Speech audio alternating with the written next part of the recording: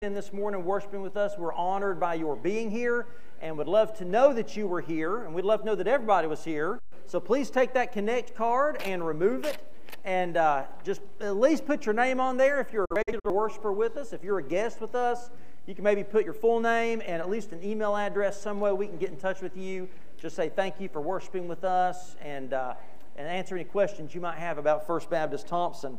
On the other side of that, 2 sign-up things. The first says Upward Donations. So we've gone from Upward Devotions to Upward Donations. Not that I'm sure Ben still couldn't use a few more devotions, would be willing to do that on a Saturday coming. But now we're preparing about that awards night, that celebration at the end of the season. And one of the ways we celebrate, make that exciting for the kids, is to give away door prizes. And so if your business or you person would like to make a donation for that, just put your name there. Ben will get in touch with you.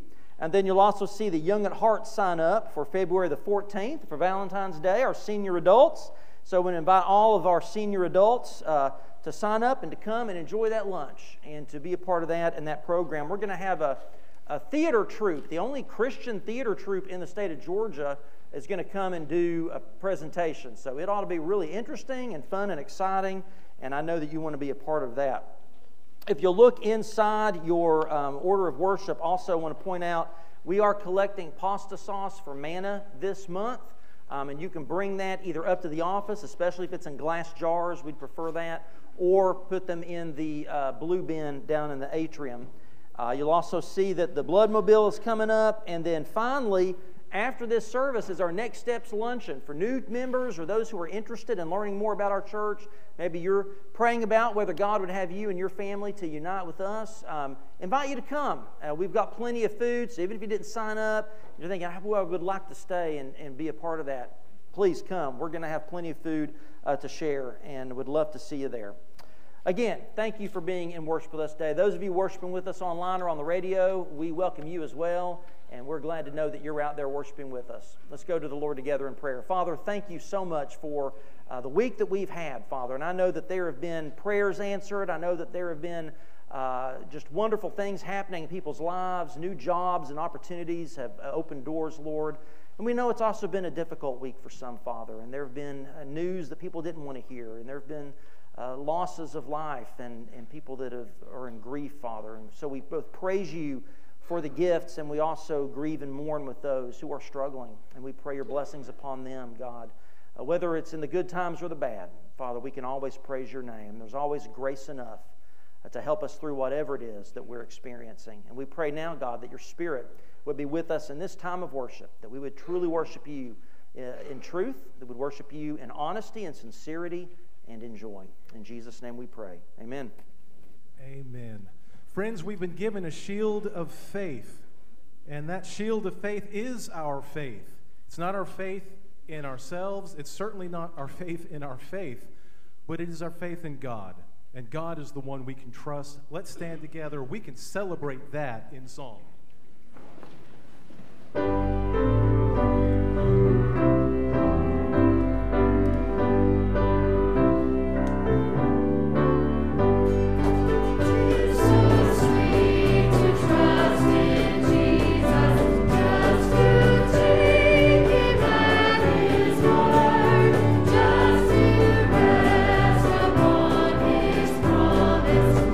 Just to know, thus saith the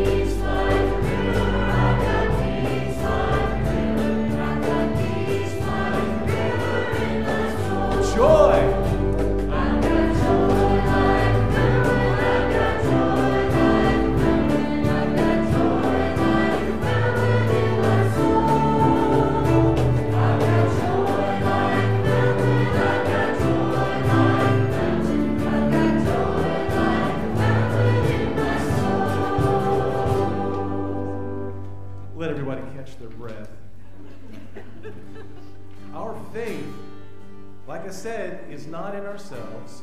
Our faith is not in our faith in God. Our faith is in God and what God has said about us and who he has said that we are. And that we celebrate because we can put our faith in that. Even when Satan is telling you otherwise, you know that that's not true. So we can sing this song together. Oh, and I heard 1,000 stories of what they think you're like, but I've heard the tender whisper of love in the dead of night, and you tell me that you're pleased and that I'm never alone. You're a good, good Father. It's who you are. It's who you are. It's who you are, and I'm loved by you. It's who I am. It's who I am. It's who I am.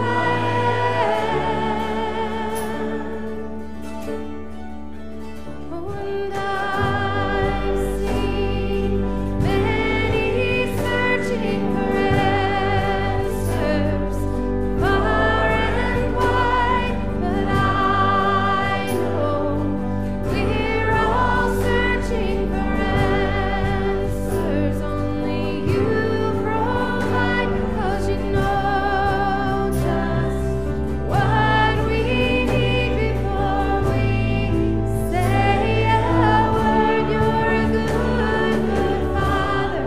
It's who you are. It's who you are. It's who you are, and I'm loved by you. It's who I am. It's who I am.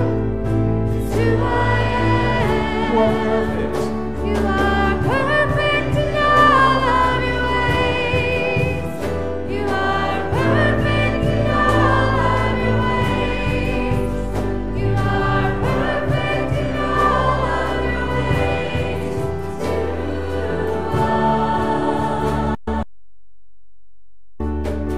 No matter what you've heard whispered in your ear this week, this is what's true of you.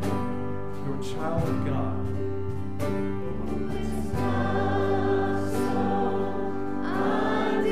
Undeniable light, I can hardly speak.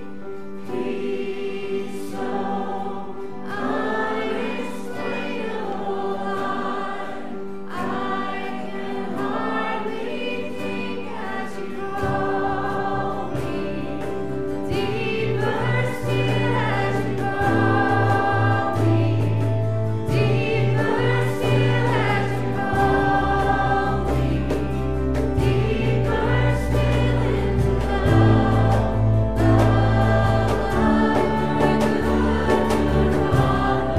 It's who you are. It's who you are, and I'm loved by you. It's who I am. It's who I am. It's who I am.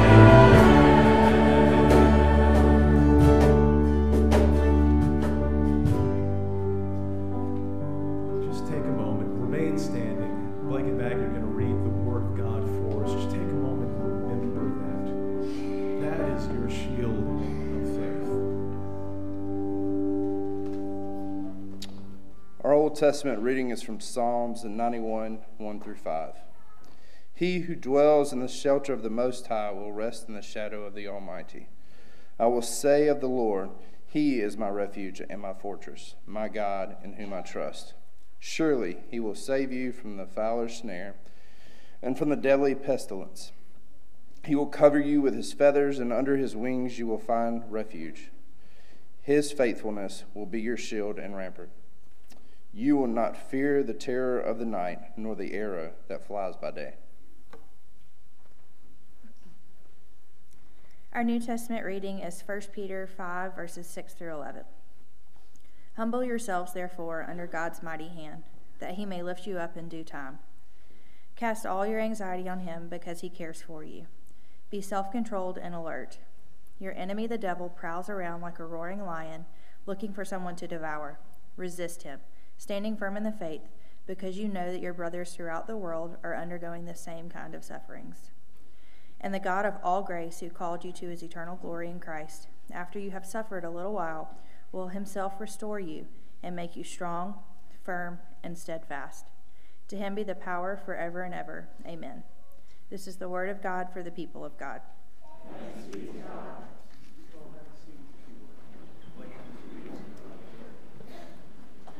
God. For this day that you have given us, a time to worship you because you deserve it, Father. Lord, through your Son, Jesus Christ, that you have given us this time of worship, that we can be thankful for you and the provisions that you have provided, Father. Lord, we thank you that in yourself we can be shielded, Lord, from Satan and his schemes. Father, we pray that you continue to bind up Satan, Father, in this time, Lord, as David comes and again he exposes Satan for who he is, Father. We pray that you shield this church as well with yourself, Father, knowing that your truth will be proclaimed. Father, we ask that you protect us as we leave this place, and that you would give us time to share and to promote your name, Father. We ask all this in your Son, Jesus' holy and wonderful name. Amen. You guys can remain seated. This is a song that we haven't sung in a while. It's not a difficult song, but we haven't sung it in a while. But it puts the words of the scripture reading into a context that we can easily repeat. So sing this with us. You'll pick up on it quickly if you don't remember it.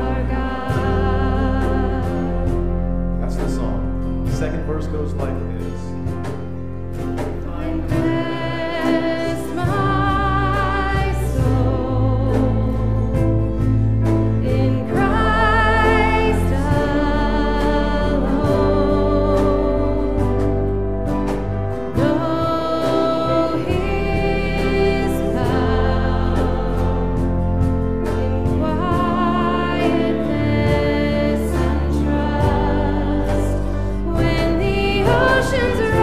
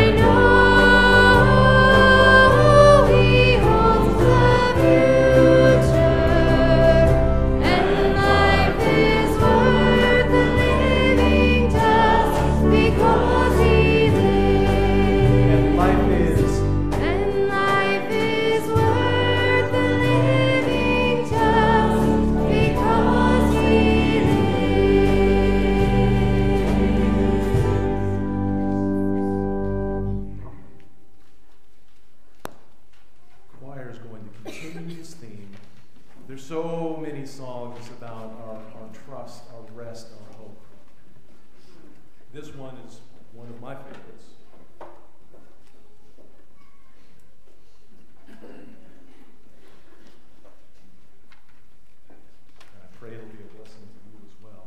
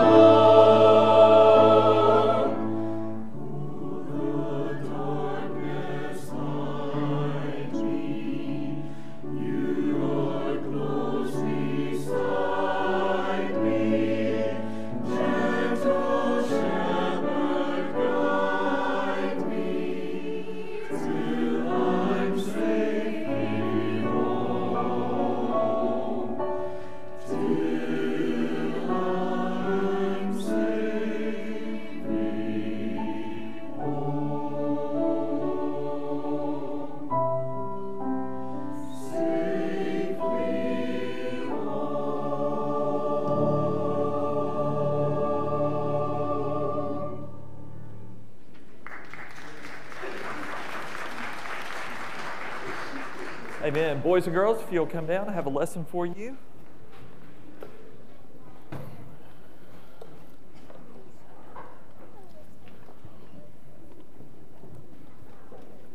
All right. Good to hear the thundering herd coming down. It's good to see you all. All right.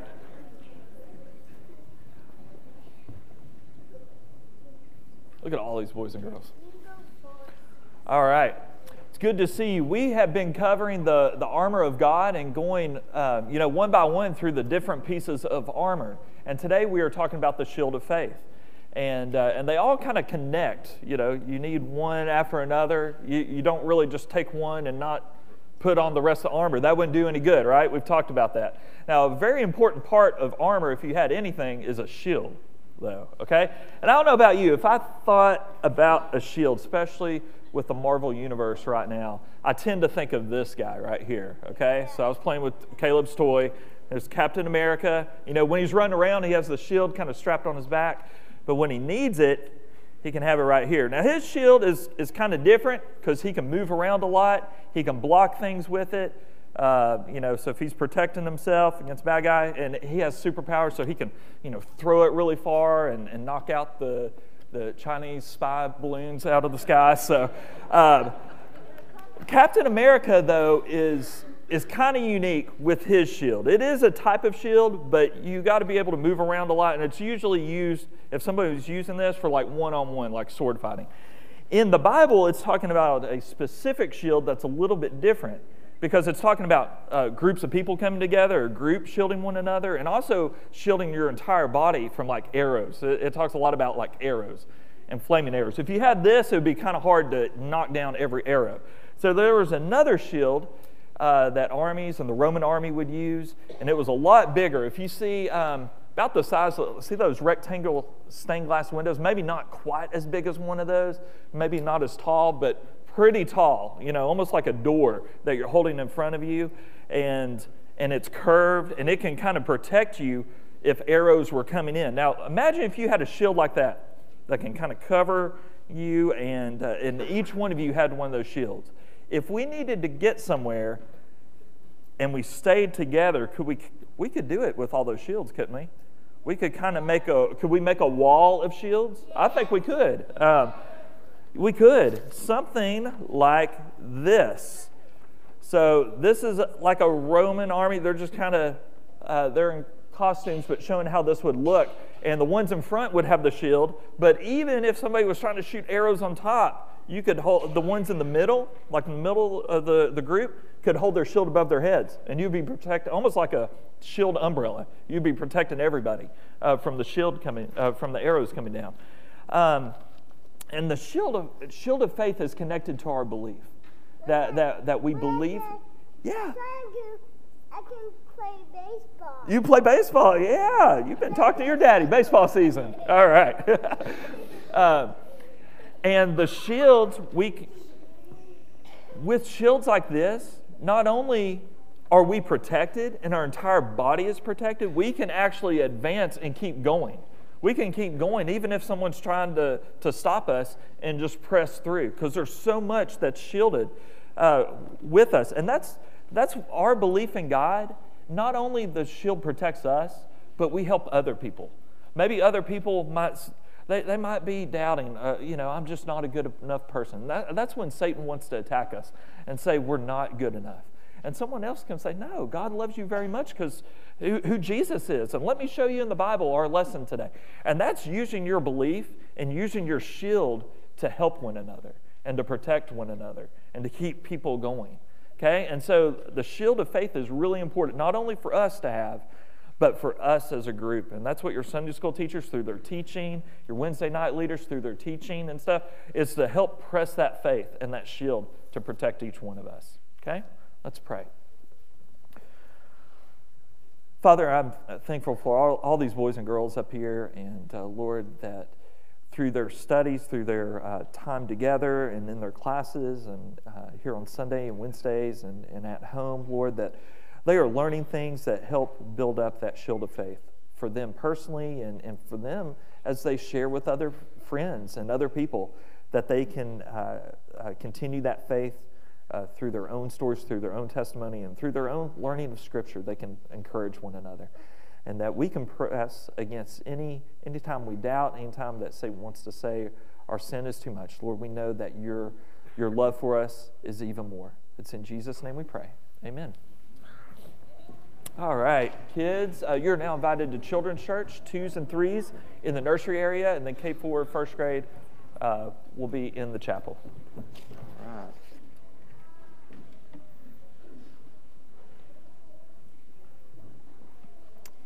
Thank you for that, Ben. Isn't it great to see all those boys and girls down front for this? I mean, just praise the Lord. We are so grateful for all of our families who bring their children and make that a priority to have their children here at church.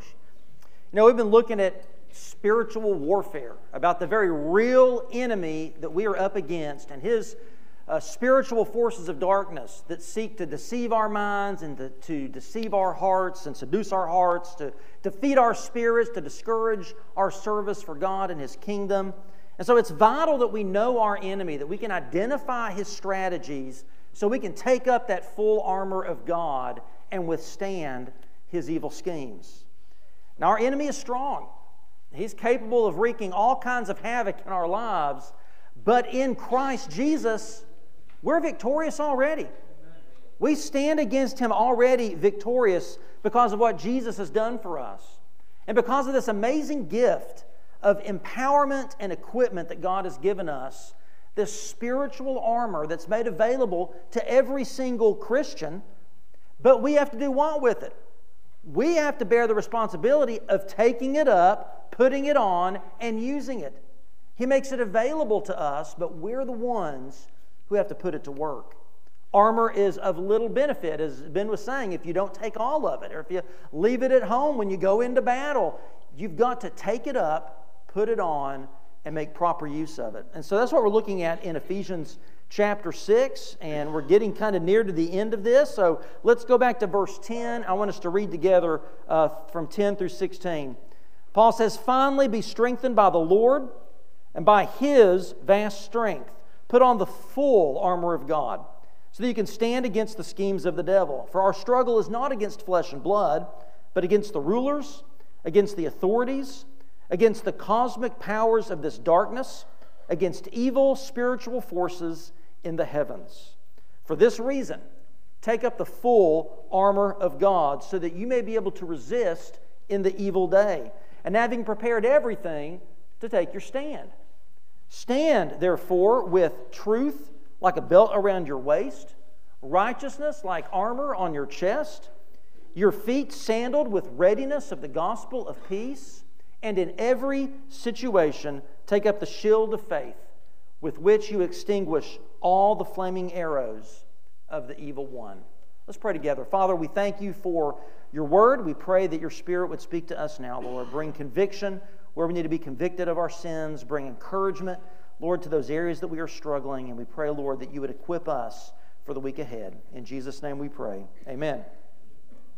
I want us to first notice here in verse 16 about Satan's scheme and the weapons of choice for the evil one. He loves to use these flaming arrows, these fiery darts. Now, maybe you've seen movies or documentaries where you've got a line of archers and they've got those flaming arrows ready to let loose on an enemy army or a village or a castle or something like that. This is more than just a dramatic scene in a movie.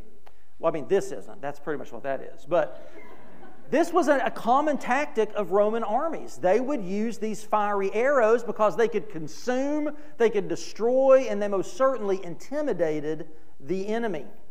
And so we can think of Satan's schemes, his strategy, as steal, kill, and destroy. That's what Satan wants to do with these fiery arrows. He wants to steal, kill, and destroy. Now that phrase comes from John chapter 10.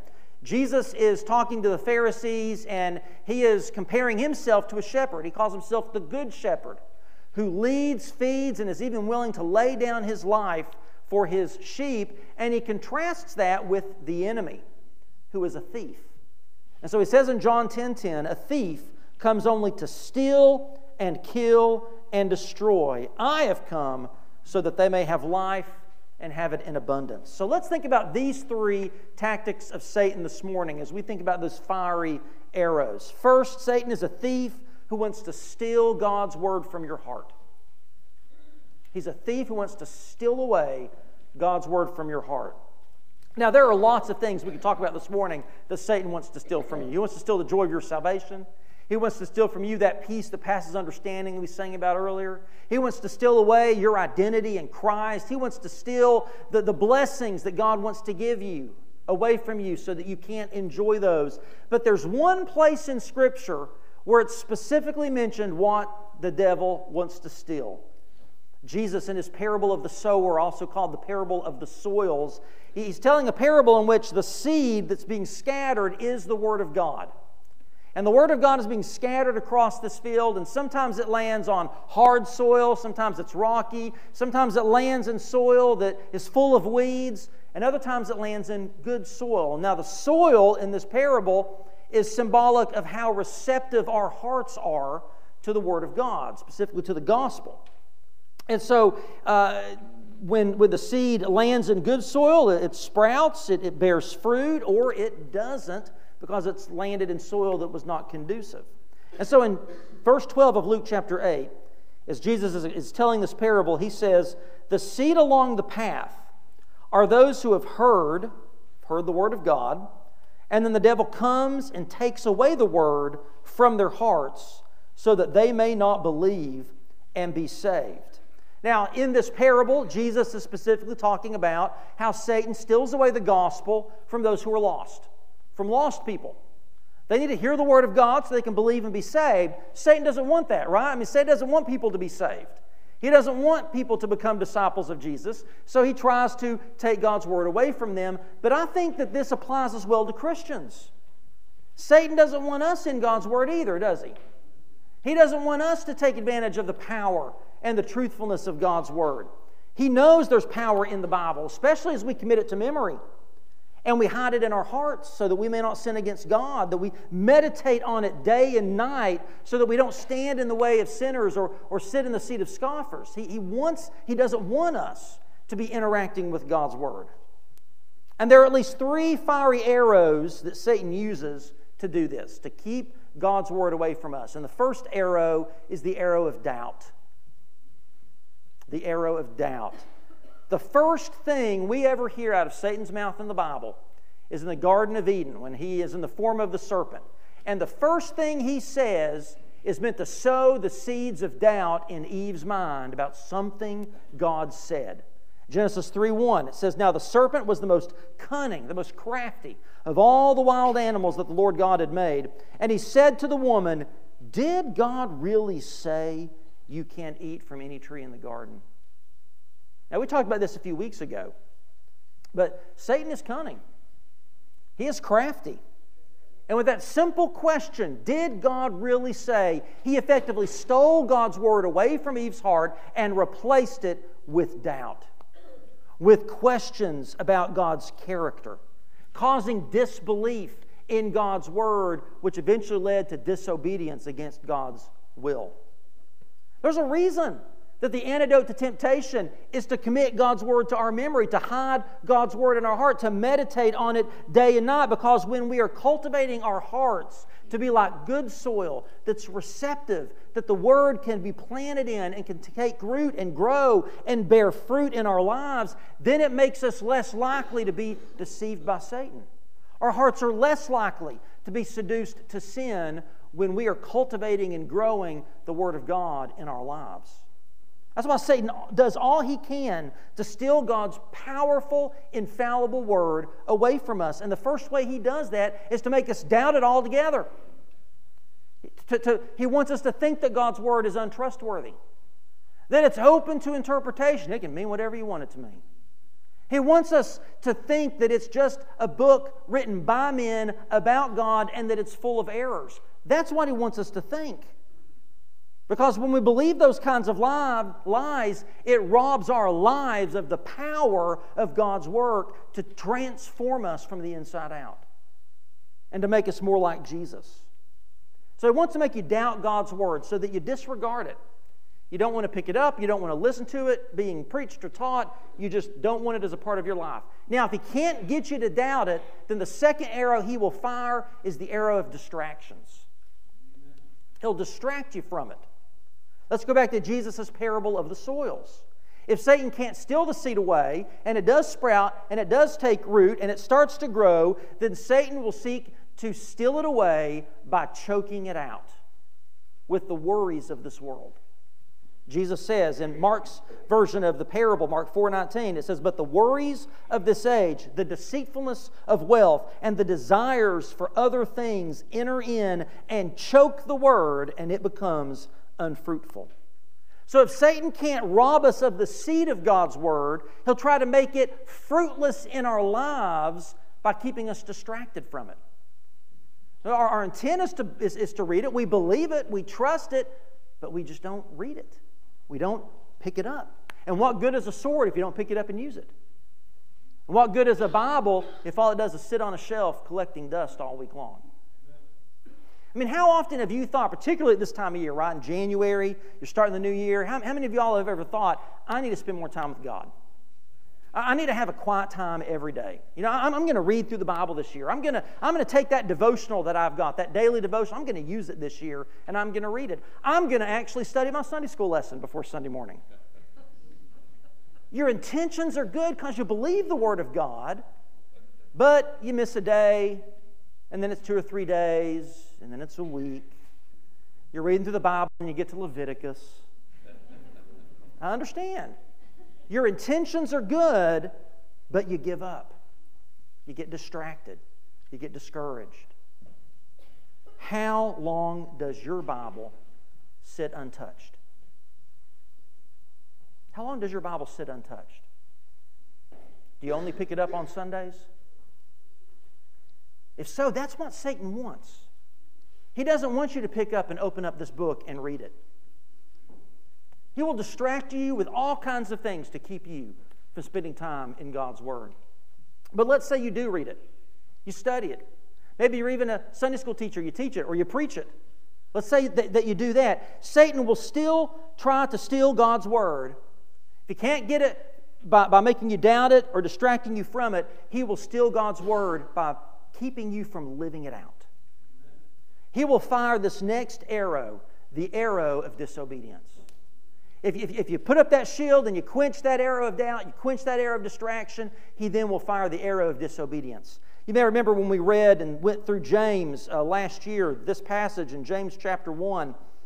He says, "But be doers of the word and not hearers only, deceiving yourselves. Because if anyone is a hearer of the word and not a doer, he's like someone who looks at his own face in a mirror. For he looks at himself, goes away, and immediately forgets what kind of person he was. But the one who looks intently into the perfect law of freedom and perseveres in it, and is not forgetful hearer, but a doer who works, this person will be blessed in what he does." Listen, Satan fears a Christian who's in God's Word. But you know what he fears even more? When God's Word is in a Christian. When it takes root. When it starts to grow fruit within your life, when it starts to change you from the inside out. And so what the devil will do, if he can't make you doubt it, if he can't distract you from reading it, he's going to try to keep it at the head level. He's going to try to keep it an intellectual pursuit. He doesn't want it to penetrate and grow its roots down into your heart so that it works itself out in the way you act and speak and think. He doesn't want the Word of God to transform you more into Jesus. Now, when that happens, Satan moves on to his next tactic, his second scheme, all right? He's a thief who tries to steal God's Word away from our heart, but secondly, he's a murderer who wants to kill the fruit of the Spirit in your life. He's a murderer who wants to kill the Spirit's fruit in your life. So let's say God's Word's taking root in your life. It's producing fruit in you, and part of that fruit is what Paul calls the fruit of the Spirit. It's basically the character qualities of Jesus being manifest in your life. You are beginning to be like Jesus. And it makes sense because the more time we spend with Jesus, the more we're going to begin to be like Jesus, right? We're going to begin to reflect the character qualities of Christ. We think like Jesus. We act like Jesus. We talk like Jesus. We have the same attitude as Christ. That's our goal. That's spiritual growth. That's what we want as Christians, right? So let's look at what Paul says in Galatians chapter 5, where he talks about this fruit. But I want to read verses 16 through 18 first. Paul says, I say then, walk by the Spirit, and you will certainly not carry out the desires of the flesh. For the flesh desires what is against the Spirit, and the Spirit desires what is against the flesh. These are opposed to each other, so that you don't do what you want. But if you're led by the Spirit, you're not under the law. Now, we're going to skip down to verse 22. But the fruit of the Spirit is love, joy, peace, patience, kindness, goodness, faithfulness, gentleness, and love. The law, it's in self-control. Love is in there twice. It's important, right? Self-control. The law is not against such things. Now, those who belong to Christ Jesus have crucified the flesh with its passions and its desires. If we live by the Spirit, let us also keep in step with the Spirit. Now, this is one of the most beautiful, powerful descriptions of sanctification, of spiritual growth in the life of the Christian. We bear the fruit of Christ-likeness. We walk in step with God's Holy Spirit, and we enjoy living in true spiritual freedom. And that's a threat to Satan and his goals. That's a threat to his desire to steal, kill, and to destroy the work of God in the world, particularly in God's people. And so Satan's going to pull some additional flaming arrows from his quiver. And this time he's going to launch at us the fiery arrows of the temptations of the flesh. He's going to shoot the arrows of temptation. Let's skip back up to verse 19. Here in Galatians 5, he says, now the works of the flesh are obvious. Sexual immorality, moral impurity, promiscuity, idolatry, sorcery, hatreds, strife, jealousy, outbursts of anger, selfish ambitions, dissensions, factions, envy, drunkenness, carousing, and anything similar. That's Paul's way of saying, this is not an exhaustive list. I could keep on going. These are the kinds of arrows that Satan will hurl at us. And he says, I'm warning you about these things, as I warned you before, that those who practice such things will not inherit the kingdom of God. So Jesus said that the thief comes to steal, but he also comes to kill. If Satan can't keep God's word from taking root and bearing fruit in your life, the fruit of obedience and Christ-likeness, then if he can't get to the root, Satan's going to go for the fruit. He's going to do all that he can to keep your life from being fruitful for Christ. He's going to try to get you more distracted, more disobedient. He's going to try to poison the soil of your heart to the point that that fruit of Christ-likeness begins to suffer. Now, how does Satan do that? Well, let's go back to that verse in John 10:10. When Jesus says that the thief comes to steal and kill, that Greek word for kill is not the typical Greek word that you would use to mean taking someone's life. No, that Greek word that Jesus uses there is a specific kind of kill. It means to slaughter as in sacrifice. And that makes sense, because Jesus is telling that in the context of this allegory about Him being a good shepherd and we are His sheep, and a thief comes in to steal and kill, slaughter, sacrifice those sheep. And why is that thief going to come in and steal those sheep? Not just so he can get the wool to make an ugly Christmas sweater. He's going to get that sheep to slaughter it, specifically on the altar of sacrifice. That's what you do. To sacrifice means to give up something that's precious to you, something that's dear to you, something that's valuable to you. So when Jesus says that the thief comes to kill, what He's saying is whatever Satan hasn't already stolen and walked away with, that you still have, whatever it is that you've hung on to that is precious and dear to you, if Satan can't steal it, he will convince you to slaughter it, to sacrifice it on the altar of self. He will try to get you to give it up on your own. Because think of it, Satan has no power over your eternal destiny as a Christian, right? He can't take away your salvation. Nothing can separate you from the love of God. There is therefore now no condemnation for those that are in Christ Jesus. He can't touch your eternal destiny. Jesus explains this later on in John chapter 10. He says, "My sheep hear my voice, I know them, and they follow me. I give them eternal life, and they will never perish. No one will snatch them out of my hand. My Father who has given them to me is greater than all. No one is able to snatch them out of the Father's hand, and I and the Father are one." So Satan cannot steal your salvation. He can't take that away. He can't steal the fruit of the Spirit and the peace and the joy and the blessings of God in your life unless you let him. Unless you let him convince you to give them up on your own. Now you may think, well, how or why would anybody do that? Well, Paul talks about this in the beginning of Galatians 5, in verse 1. He says, "For freedom Christ set us free. Stand firm then, and don't submit again to a yoke of slavery." What Paul is saying is that you were slaves to sin, you were slaves to the legalism of the law, and Christ has set you free, and you are free indeed unless you willingly submit yourself again to a yoke of slavery.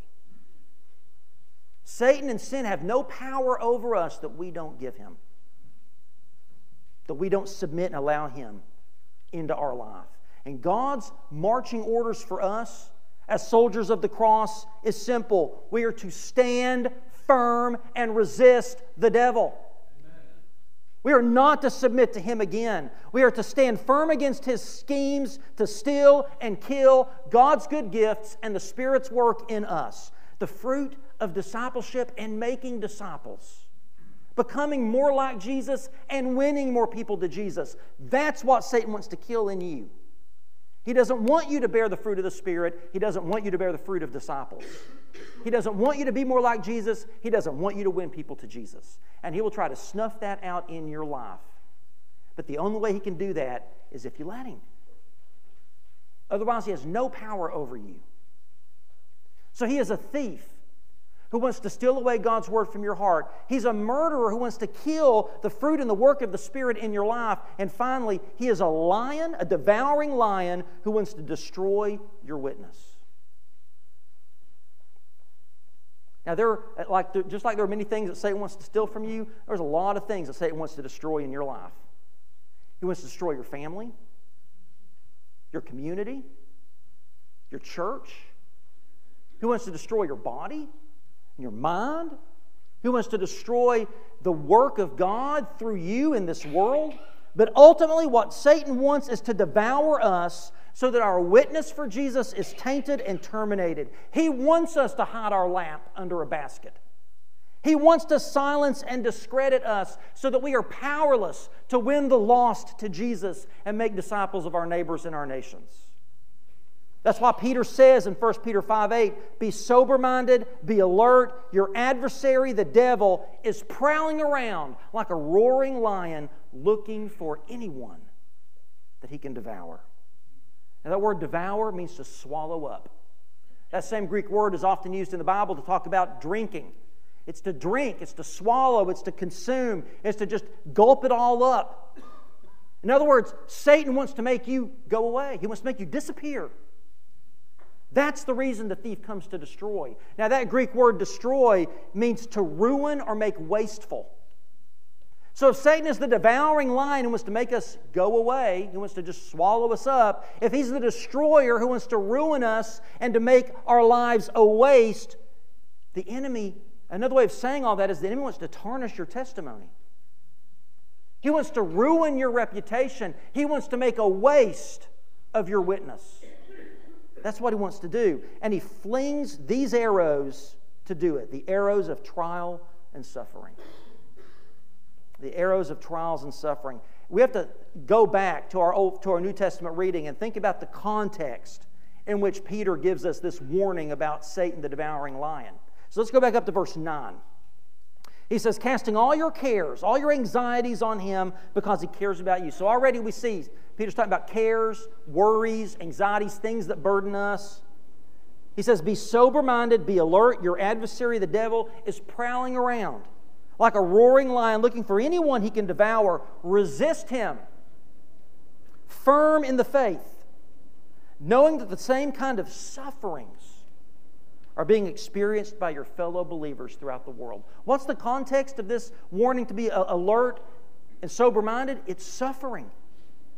That's the context. Peter's audience were believers who were experiencing extraordinary persecutions and trials that had the potential to overwhelm them and devour their faith and destroy their witness.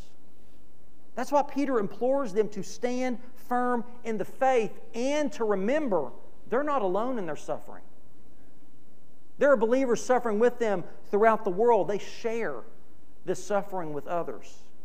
Now, in James's letter, he says something similar. James is also writing to persecuted Christians.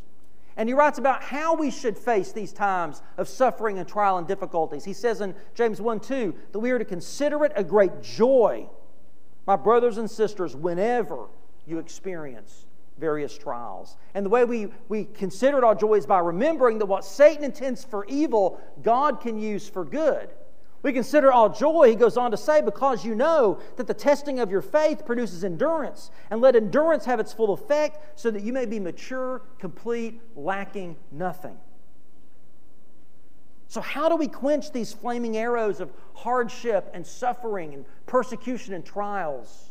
Things that are meant to destroy our witness and devour our influence in the world. Well, James goes on to say that we quench them with wisdom and faith. He goes on to say in verse 5, now if any of you lacks wisdom about considering it all joy, wisdom about seeing the good things that God is going to do through the hard times, if you lack that wisdom, he should ask God who gives to all generously and ungrudgingly, and it will be given to him. But let him ask in faith, without doubting. For the doubter is like the surging sea driven and tossed by the wind. That person should not expect to receive anything from the Lord, being double-minded and unstable in all his ways. So how do we quench these fiery darts of the devil? With the shield of faith. We've looked at the scheme of Satan, his strategy to steal, kill, and destroy. Now let's think about the armor of God, the shield of faith to quench those fiery darts. Paul says, in every situation, take up the shield of faith with which you can extinguish all the flaming arrows of the evil one. There are three aspects of this shield I want us to close with today. The first is the timing of faith. It's in every situation. The timing of our faith in every situation, whether it's good times or bad, we need to place our faith in God. Whether the seas are calm and we're experiencing the abundance of God's blessings, kind of like the disciples with that haul of miraculous fish that they're catching and bringing into the boat, whether it's those good times like that or whether it's on the stormy seas where we feel like we're going to drown and it seems like Jesus is asleep in the back of the boat, we need to have faith in God. In the good times and the bad, in the abundance and in the scarcity, we have faith in God. Hebrews chapter 11, the faith chapter, uses that word 27 times. And in that chapter, the author gives us person after person after person examples of people who trusted in God's providential care, God's kingdom purposes in the midst of extraordinary circumstances. They were suffering, they were persecuted, they went without, they dealt with all kinds of hardship, and none of them ever fully realized the complete fulfillment of God's promises. Their faith shows us that trials and tragedies don't negate the promises of God. Their lives also show us that faith doesn't keep the hardship and the trials from coming at us, does it? These are the heroes of the faith, and they had difficulties. We carry the shield not to keep the arrows from flying at us, but to quench them when they do. A Roman soldier would never go into battle without his shield, especially if he knew there were archers out there. So when the fiery arrows of trials and suffering come at us, we should count it all joy by the wisdom of God's Word and faith in God's promises. And that brings us to the target of our faith. The target of our faith, the object of our faith, is in God and His Word. It's in God and His Word. I want us to think for a moment. Ben did a great job describing the Roman shields. The scutum is what they were called. And the scutum was made of 2 layers of laminated wood that was then wrapped in linen and then in animal hides, and it was bound around the edges with either bronze or iron to hold it all together and to make it sturdy. And these shields, they weren't, like you said, these little round Captain America kinds of shields. They were anywhere from 4 to 5 feet tall and 2 to 3 feet wide. And they often would have a curve to it. And the idea was, if you were in battle under an assault, you could kneel down behind that shield and your whole body was covered. And you were defended from the front, you were defended from the sides. In the case of flaming arrows, often the arrow would be quenched out as it thud into that hide and that linen, and it would snuff out that flame as it was buried into that shield. One commentary said, during battles, these great shields would often bristle with smoking arrows like roasted porcupines. I thought that was kind of funny. And that's the picture that Paul presents to us. Our enemy is launching volley after volley of blazing arrows at us. Doubts, distractions, trials, temptations, to steal God's Word from our heart, to kill the fruit and work of God's Spirit in our lives, to destroy our witness. And so we put up our shield of faith. That shield of faith, as we trust God, as we trust the promises of His Word, and all those flaming arrows thud into that shield and are quenched, proving Satan's attacks are powerless and futile when we bear the shield of faith. The shield doesn't keep Satan's fiery arrows from flying at us, but it extinguishes them. Faith in God snuffs out Satan's attacks. Amen? Now, as Matt was saying, it's important for us to remember that the shield of faith isn't just some generic faith. It isn't just faith in faith. It's not just faith in ourselves. It's not faith in our past accomplishments and victories. It's not the worldly kind of faith that says, just believe and everything will be okay. That's not what it's about. No, it is about trusting in the specific promises of and truths about God we find in His Word. That's the faith. That's what extinguishes Satan's flaming arrows of doubt and distraction and temptation and trial. It's important for us to understand that this shield of faith is about knowing who God is, trusting in who God is, believing God will do what He says He will do, and having a faith that is living that out every day, trusting in Jesus. It's not just the one-time faith you put in Jesus when you were saved. It's the daily exercise of trusting in God as He walks with you and leads you step by step and day by day. It's about trusting in a faithful God who is always true to His Word, who always makes good on His promises, and who will never leave nor forsake us no matter how thick the fighting gets. We extinguish the lies of Satan with the truth of God's Word. Remember when Jesus was tempted in the wilderness, right? He faced these 3 powerful temptations, and He faced it with the even more powerful Word of God. Now, we'll look at this more next week when we talk about the sword of the Spirit, but it was Jesus' faith in His Father and in His Father's Word that quenched those fiery arrows of temptation that Satan hurled at Him. And that's why it's crucial for us to be in the Word and let the Word be in us. We need to know the truth about God's character. We need to know God's promises so that we can withstand those evil days that are coming, so that we can stand firm against the schemes of Satan.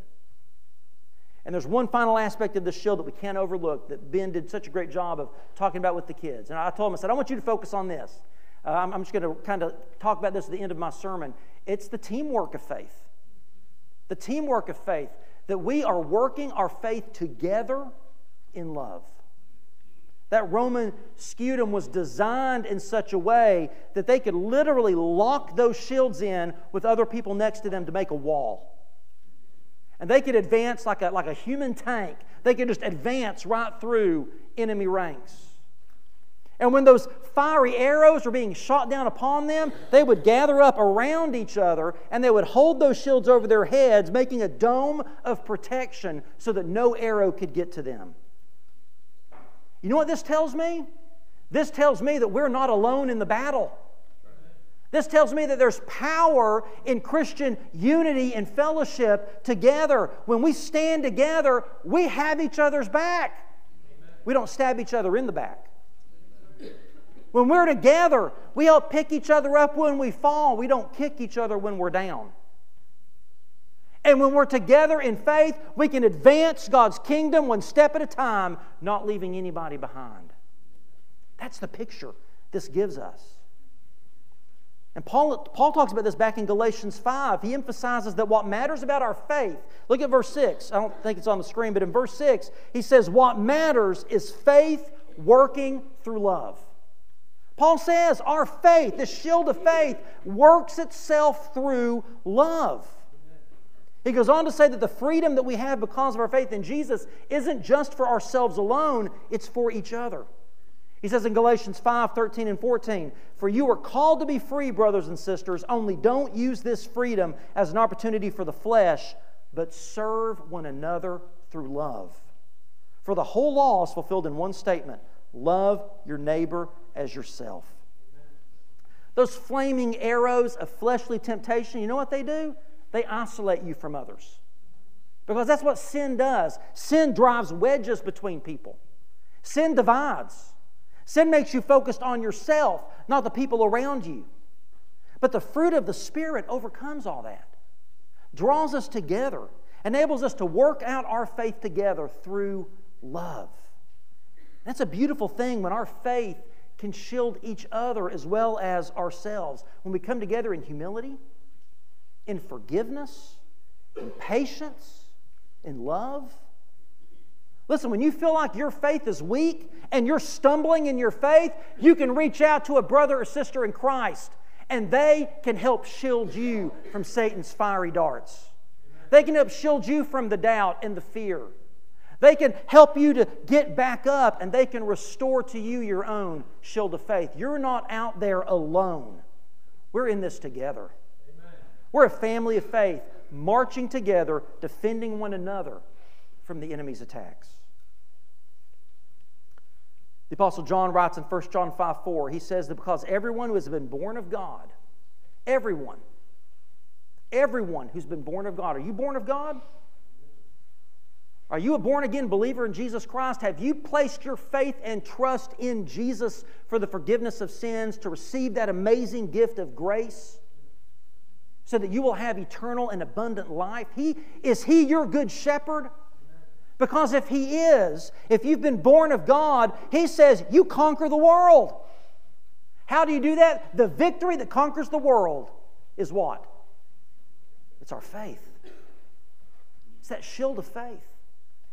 You can go up against whatever the enemy has in your way when you have the faith that comes through having a relationship with Jesus Christ. If you don't know Jesus this morning, I invite you to come today. Receive that helmet, that gift of salvation, and then you can take up this shield of faith, this shield of trusting and resting in the grace of God in Christ Jesus to face whatever Satan will send your way. If you have any doubts or questions about where you stand with God, I invite you to come here in just a moment and settle that today and know that you've got this faith to protect you. Christians, those of you that are saved, my challenge for us is this. When we are under attack, when it feels like we've got assaults coming and fiery arrows raining down on us, raise your shield. Raise that shield of faith. Spend time in God's Word. Spend time in prayer. Don't let Satan cast doubt. Don't let him distract or discourage you. Don't let him ruin your reputation and harm your testimony. Put up that shield of faith. Cry out to the Lord, and He is there with you. Maybe this morning you're a Christian and you've been worshiping with us and you've been interested in our church and you need somebody you can link up your shield of faith with. You need a group of people that are going to be there with you in the battle, in the trenches. People that you know are going to be there to lift you up and encourage you when times get tough. We want to be that kind of church family for you. Maybe God would have you to link your shield of faith with ours today and unite with our church. But the most important thing is whatever God is saying to you today, let's be obedient, not only in this hour, but in the hours to come as we go out this door and into this week. Would you stand and pray with me? Father, we are so thankful for the gift of your faith. As we read in Psalm 95, that the shield of faith, Lord, is first of all your faith, the faith that you give us, because you are faithful, you are trustworthy. You prove yourself worthy of our faith every day. So God, I pray you would give us that ability, that divine gift of being able to trust in you and to follow in your footsteps, Lord. God, forgive us of our sins. Forgive us for the distractions and the doubts that we feed. It's not wrong to have those questions pop in our mind, but do we feed those doubts or do we quench them with faith? God, may we raise that shield of faith and put out all those fiery darts of Satan. If there's anyone here today that needs to put their trust in you for the first time, I pray they would come. If anybody needs to unite with this church family, Lord, I pray you would encourage them to be obedient to your Spirit's leading. It's in your Son's name we pray. Amen. Church, arise and put your armor on. Hear the call of Christ our captain. For now the weak can say that they are strong in the strength that God has given. With shield of faith and belt of truth, we'll stand against the devil's lies, an army bold whose battle cry is love, reaching out to those in darkness. Our call to war, to love the captive soul, but to rage against the captor, and with the sword that makes the wounded whole, we will fight with faith and valor. When faced with trials on every side, we know the outcome is secure, and Christ will have the prize for which he died, an inheritance of nations. I hope that you'll take up and put on the full armor of God every day this week. And I hope that you'll continue to work on committing to your heart and mind this passage of Scripture. Okay? We're working on memorizing this together, and I want to encourage you to continue to do that. As we go, we have an opportunity to give. And we give in faith. We give in trust. First, that God will provide for and bless us with our needs. And secondly, that God will take the gifts that we give. And you may think, I don't have much to give. But you give in faith, trusting that God can take whatever it is and He can bless it, He can multiply it, He can use it to reach so many for Christ. One of the offerings we receive throughout the year is our Go and Tell fund. And part of what it goes toward is manna. Manna is literally out there feeding the hungry, clothing the naked. It's helping those who are in distress, who are facing these times of trial and difficulty with the hope of Jesus, to help them know that Christ can be there to meet the deepest needs of their soul. So as we give, specifically as we give to the Go and Tell fund, know that God can take and bless and multiply your gift, just as Jesus did with the loaves and fishes, to feed more people than you could ever imagine. So as we go, let's give. And as we go, let's go in the full armor of God, carrying that banner of love. Amen? Amen. Let's sing this chorus to "'Tis So Sweet." 2, 3, 4. Jesus, Jesus, how I trust Him, how I've proved Him more and more. Jesus, Jesus, precious Jesus, oh, for grace to trust Him more. God bless you guys. Have a wonderful day. Hope to see you in a second at the fellowship hall for lunch.